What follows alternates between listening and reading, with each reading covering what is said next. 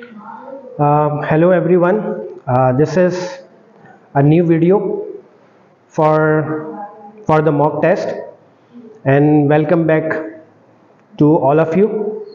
In this video I am going to explain a very important concept that is related to the quadratic graphs. So first of all, we need to understand what is the general form of a quadratic equation.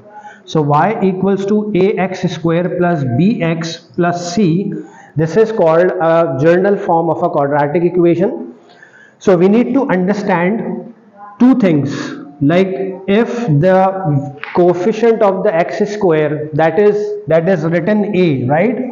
So if it is greater than 0, the graph of quadratic equation opens upward. So let me repeat this thing. This is a very important concept, right? So when the value of a is greater than 0, so you will observe that the curve of the quadratic equation will always opens upward.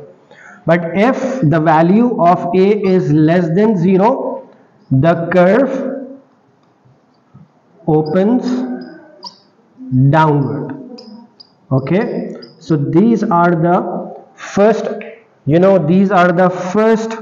phase of the quadratic equation, because this phase help you to draw a quadratic curve. This phase help you to understand the quadratic curve as well.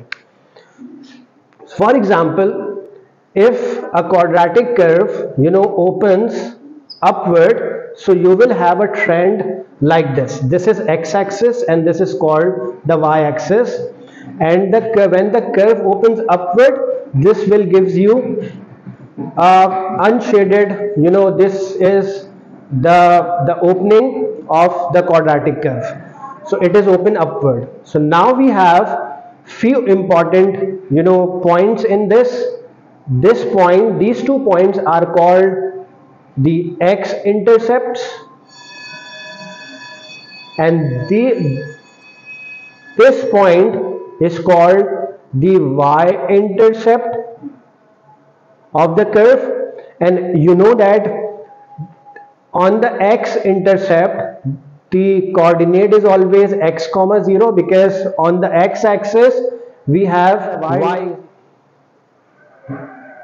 The coordinate of the y-intercept is always equal to 0 comma y, because x is always 0 on the y-axis. And then we have a turning point. This is called the turning point of the curve, and this is called the minimum point of the curve as well, because when the parabola opens upward, it always gives you the minimum point. Okay, so the coordinate of the minimum point must be equal to x comma y. And to find out the value of x, you can easily you use this formula x1 plus x2 divided by 2, because this is the midpoint, or you can say this point will divide our curve into two similar portions, and that's why we call this line a line of symmetry.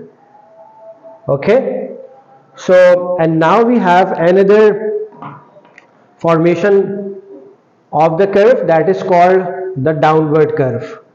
So these are the same points called the x-intercepts, the same thing, x-intercept, and this point is called the y-intercept, and this point is called the turning point of the curve.